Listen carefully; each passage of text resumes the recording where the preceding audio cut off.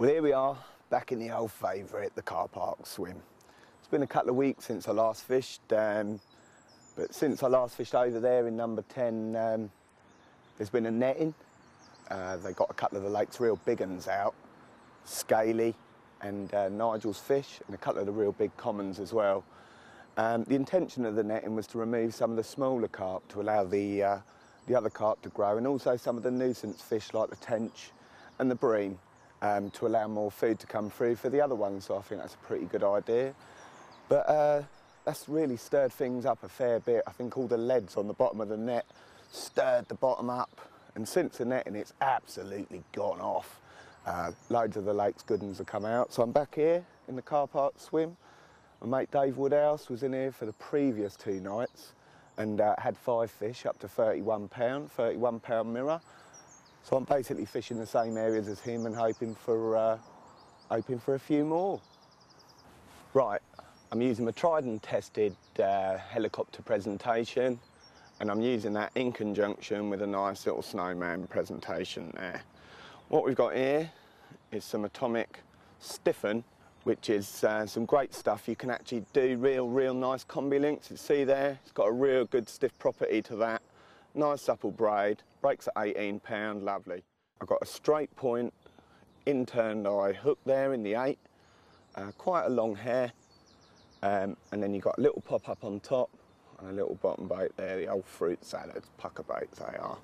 Now I'm using those in conjunction with little nugget bags like that, tiny little bags. This one's filled with tutti frutti crumb and bread crumb.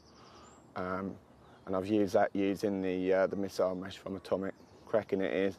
It's like low residue, quick melt time, good stuff. The other one, I'm using like more of a food value bait in there. What you got in there is DT, salmon and anchovy. Lovely it is, with a bit of breadcrumb as well.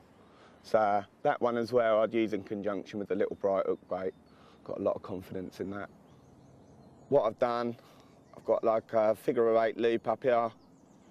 Thread the little the bag on there, and what you got is that kind of effect.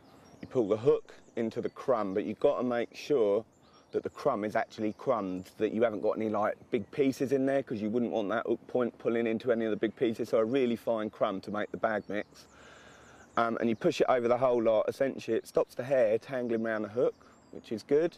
And it's a totally tangle-free presentation. There's just enough attraction in there to draw fish down, which is nice, but not too much. You don't need too much in the little bag. You're basically just fishing for one fish at a time. That's what it's going to look like.